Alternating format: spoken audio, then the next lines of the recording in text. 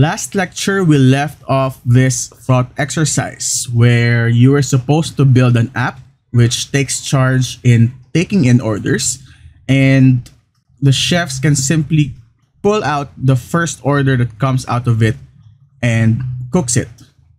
Now, this app needs to store that list of orders or that queue of orders.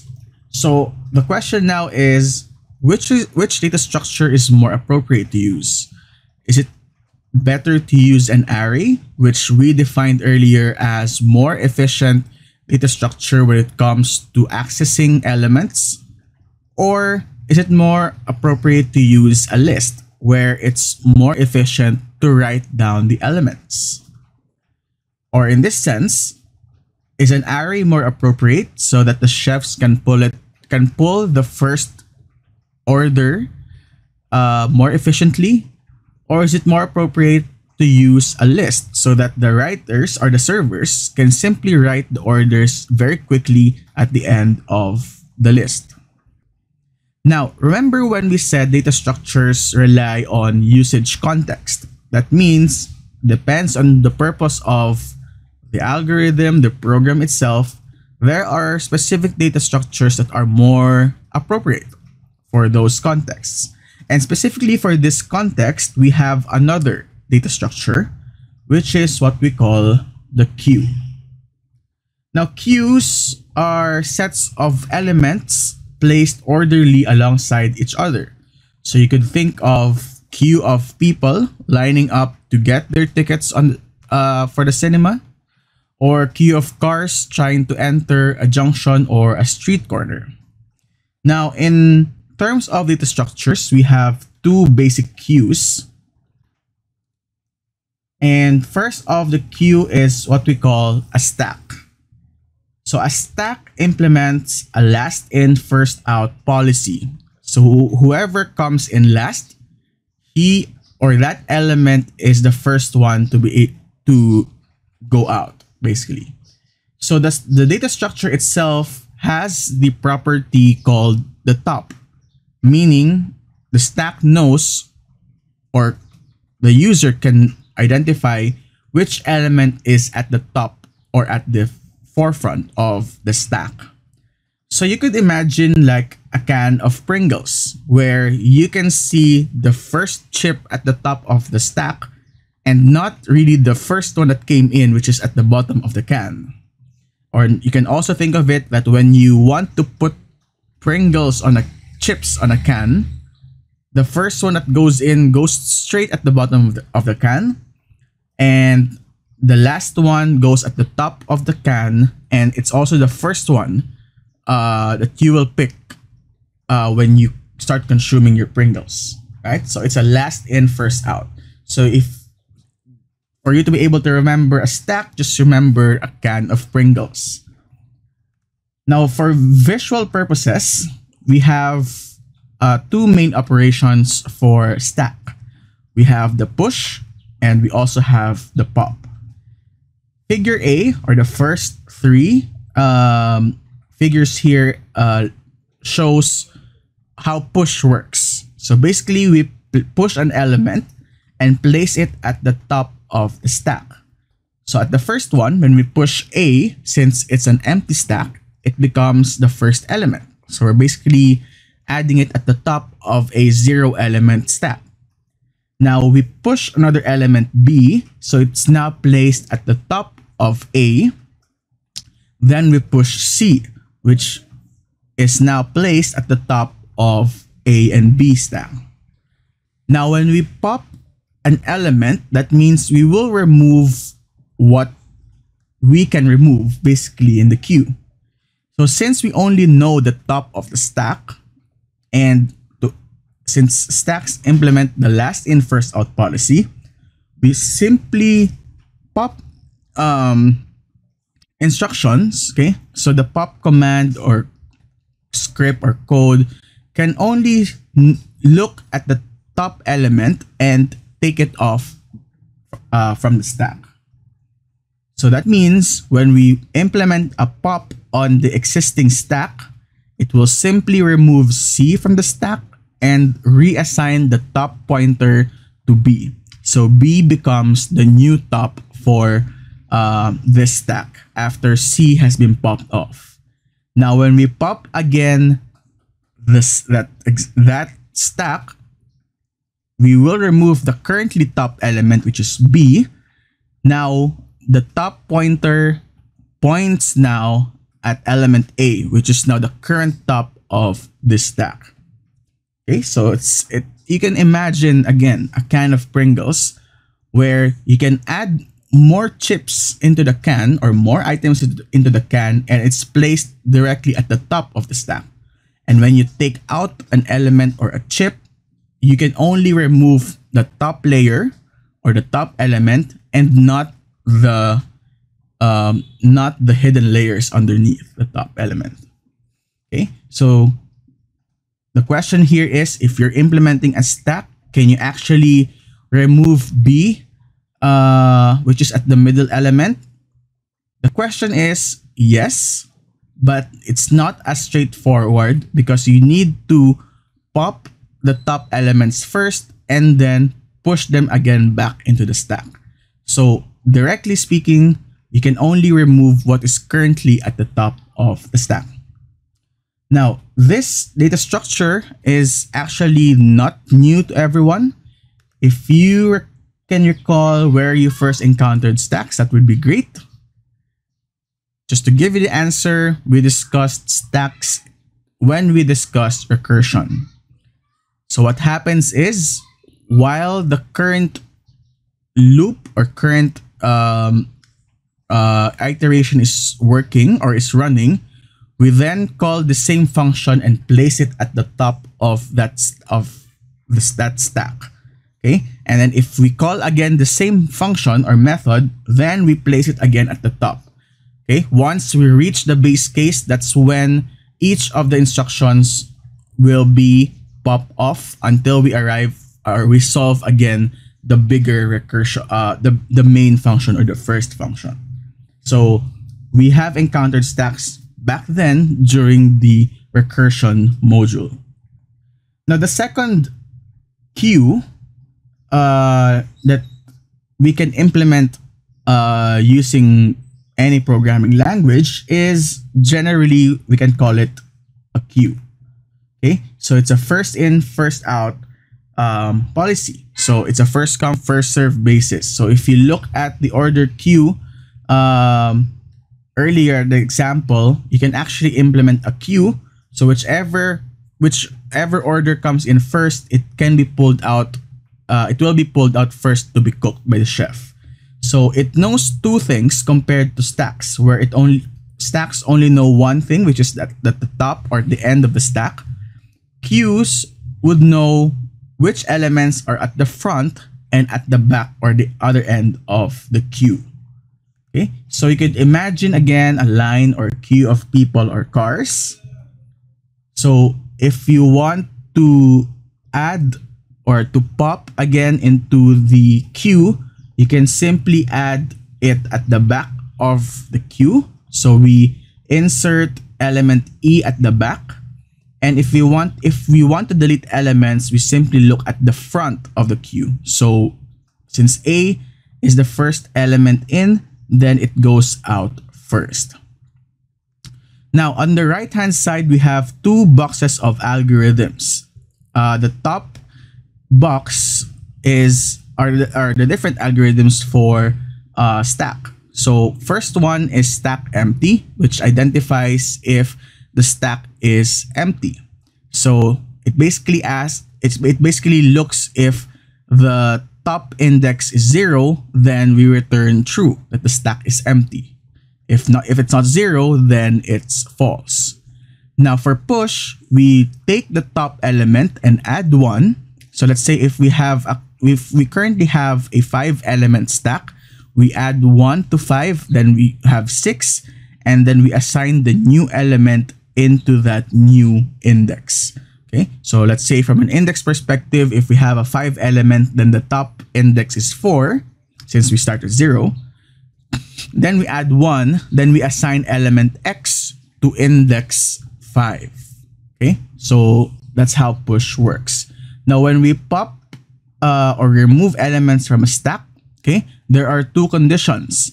If the stack is empty, then it returns an error, which is what we call the underflow error. Underflow error means there's really nothing to be popped from an empty stack. So if we go, if we remove it from zero element stack, then okay, it will go negative, and negative element stacks don't exist, so we return an underflow error.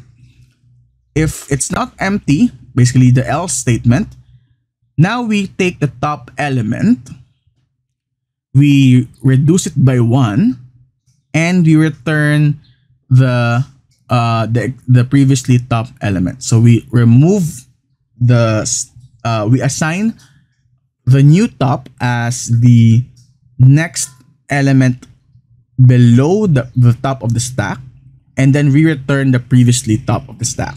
Okay, so that's how it works.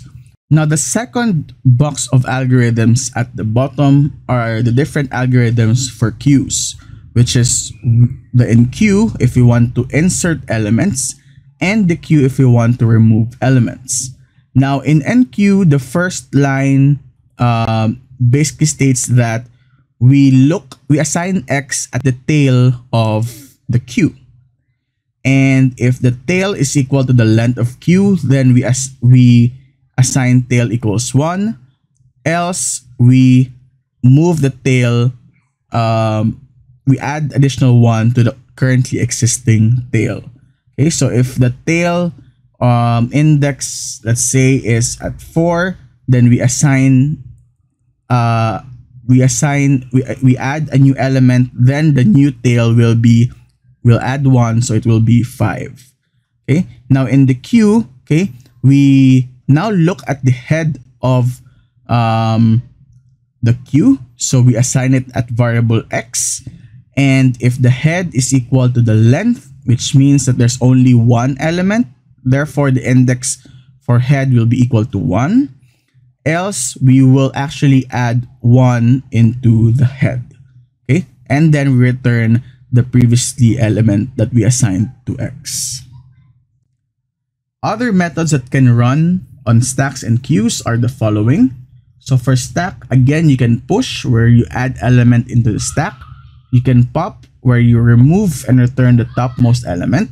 You can also look at which element is at the top of the stack. Basically, you return the topmost element without actually removing it from the stack. You can also count the number of elements in the stack, and you can also clear or empty all the elements in the stack. Now in queue, they have the similar methods. So we have the enqueue to insert elements at the tail or at the rear of the queue. You have the queue to remove and return the topmost or the frontmost element. You can also peek, okay, which is the topmost element in the queue. You can also count, and you can also clear or empty the queue. Now another data structure which is more generalized is what we call the dictionary. So a dictionary is a dynamic set which can support operations like insert, delete, and specifically test membership. Okay, so it's a general purpose data structure for storing a group of objects. So there are two main components in the dictionary. One is we have a set of keys, and two, we have the values which are uniquely identified by the keys from the set of keys. And if you look at different programming languages, you can see it's implemented, or it's called as associative array, a hash, a map, or hash map. Okay, so for example, we have this dictionary. Okay, so we have a dictionary called scores, and we have these 4 students and their existing scores. Note that these scores are hypothetical. It doesn't reflect reality. Okay, so we assign the value 87 to index Angelo. We assign the value 91 to index Kiana, value 95 to index Jane, and value 92 to index Polo. So if we call score Angelo, what will be the output?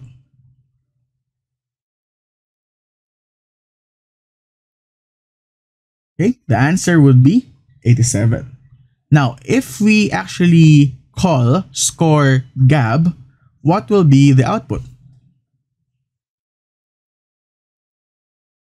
It can result to null or to none or to an error because currently index gab is not mapped into a specific value. Now, how does this work? On the right hand side, you have the abstracted sets. You have the set of actual keys or the currently mapped keys. So we have Kiana, Polo, Angelo, Jani indices, which are currently mapped into specific values. We also have the other indices, which from the universal set of keys. And in this case, let's say my MSYS 30 students. We have other students like Timothy, Lucia, Josiah, Gerard, Gab, Wesley, which are currently not mapped yet to a specific value. So we can see on the right hand side the set of keys and the set of values mapped to each key. So if a pointer exists, then that means it's in the dictionary.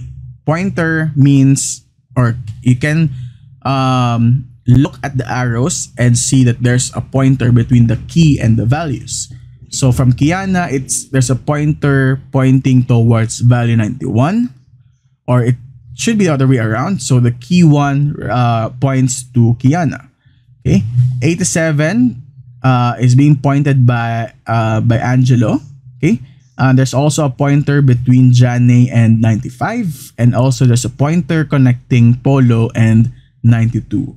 So what happens to the other keys? So we have the Wesley, Timothy, and the other dark grade keys. So since they are not yet mapped, therefore it will return null or none. Okay, so in this case, dictionaries actually store the key value mapping or the pointers themselves, or in this case, it's the arrow between the key and the values table on the slide. So else, if there's no pointer or there's no arrow, it returns null. Okay, so in this case, again, earlier, dictionaries are dynamic sets where we can implement insert, delete, and test membership. This is actually how test membership can be implemented. So the membership of an element or a key, okay, can be tested by simply looking whether there's a mapping between them or not. Okay, so if a currently mapped key is assigned of a different value, okay, so let's say we have another instruction where we say score Kiana equals 98, for example, then we add another element here on the value table, which is 98, and then reroute the pointer from 91 to 98. Okay, so it remaps the key to the new value. So in essence, okay, or on the end user side, it overwrites the old value. Okay, so it doesn't really, and then if there's no pointer connecting to the value, then we can simply remove it from the current table. Right, so again, dictionaries store key value mapping. Okay, if the mapping or the arrow doesn't exist, it returns null. Hence, you can actually test membership. And if we assign a new value to a specific index, it remaps or redirects the arrow to that new value, overwriting or virtually overwriting the previous value. So how does it look like in the world of Python? Okay, so we discussed sets, we discussed arrays, lists, stack, queue, and dictionaries. Okay, for sets, Python has a native command called set, and then you can just simply input some parameters. Okay, arrays, you can use the NumPy library to implement arrays. Lists can be created using square brackets. Stacks can be created using the queue library or collections library, the same as queue. And dictionaries can be formed using curly braces. So you can simply look up these different Python operations and try and test them out and see if these operations that we've discussed today can be observed in Python. Right, that ends the module for elementary data structures. I'll see you next meeting. Goodbye.